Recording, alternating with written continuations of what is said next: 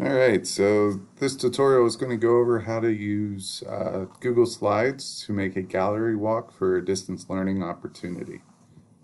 So in this tutorial, I'll go over the template that you'll be given. Basically what you have to do as a teacher and what the students would eventually do for their activity. Now, a gallery walk is very unique in that we're going to stay in one spot here. We're going to stay in Google Slides for everything. And it's going to make all of our information stay in one spot. I'm going to show you how to upload a YouTube video or upload a video from your Google Drive. I'm going to show you how to use voice memos to provide discussions and where we can put a discussion board within this activity.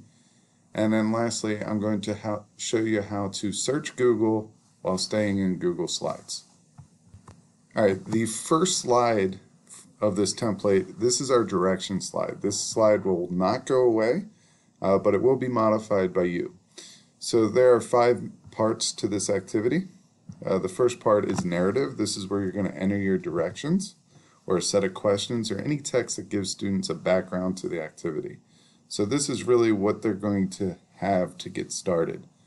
From there, you're going to ask students to do some type of research. It might just be research to answer the set of questions.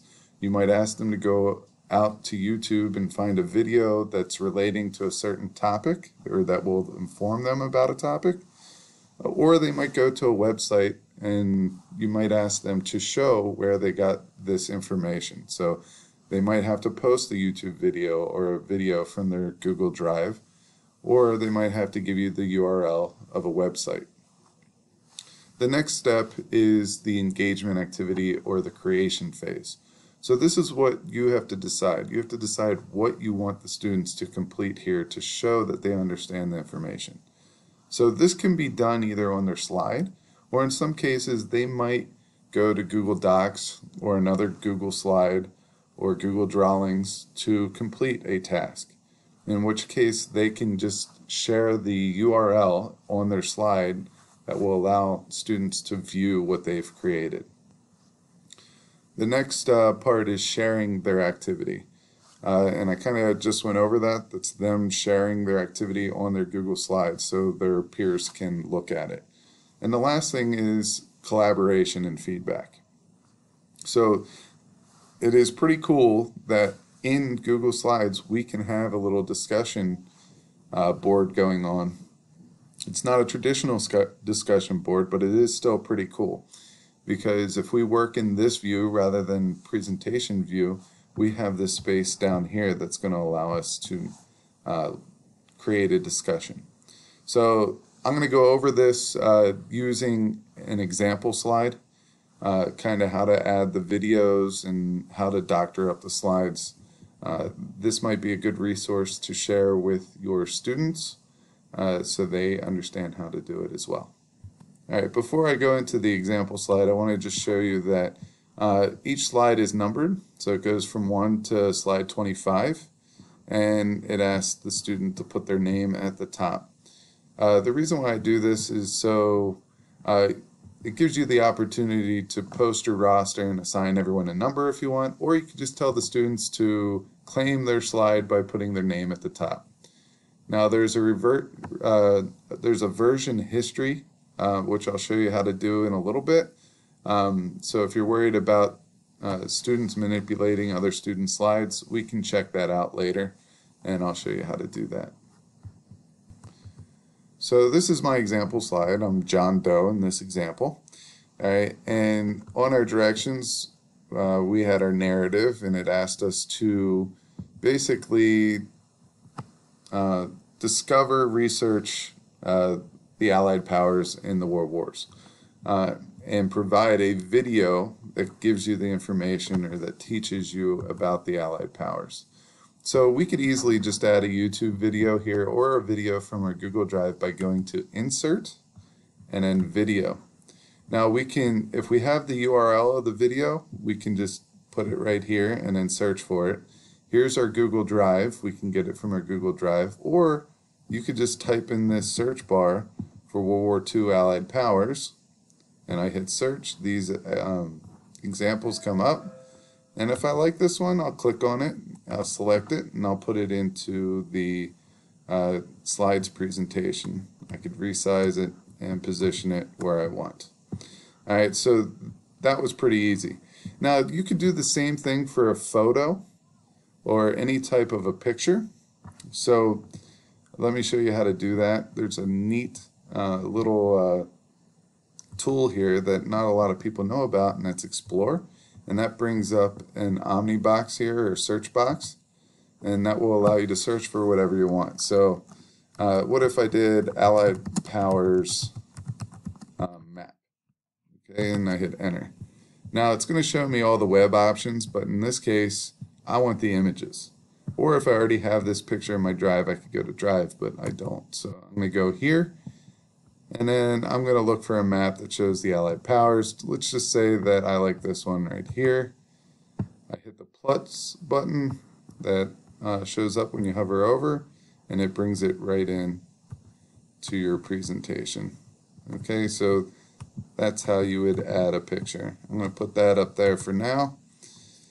The last thing, if a student works on any type of, like a Google Doc, a sheet, a slide, drawing, anything like that, each one of these apps within Google has the shared button, so they can hit share. They could get a shareable link by clicking on that, and it's copied to the clipboard. And then what I would do is just make a text box, throw it in my slide. You could hit right click and paste, and there it is.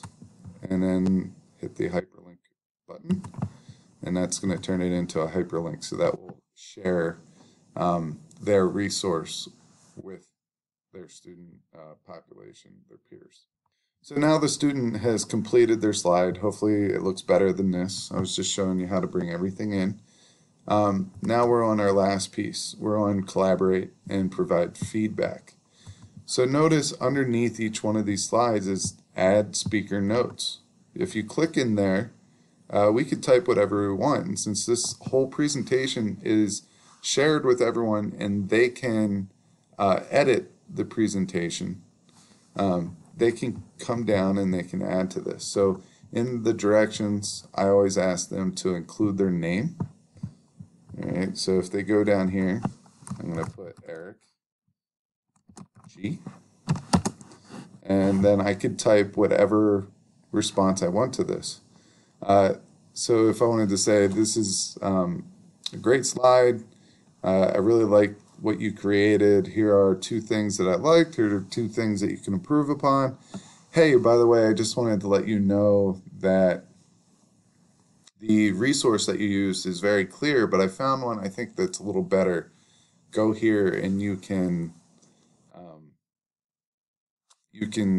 see if you like this resource better.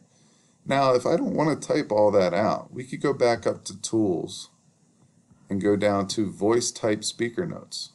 When we click on that, this comes up and we could just click here and speak. Hey, I really like your web page that you selected for this project. Your video is also a great resource, period. I found a better resource at worldalliedpowers.com that you might want to check out. Period. Nice work, exclamation point. When I'm done, I just go up there, hit that button again, notice it typed it out. It's not perfect, but it's pretty easy going back and fixing anything that they really want to doctor up here. All right, but that's an easy way of getting discussion going.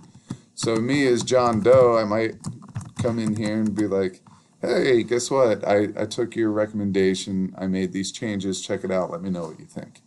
And then you got dialogue going there. Maybe the teacher hops in there too. So this is what I think a great opportunity to try to do something that most students are comfortable with technology-wise, teachers are comfortable with, and it's just makes a good discussion piece on something that they had to create.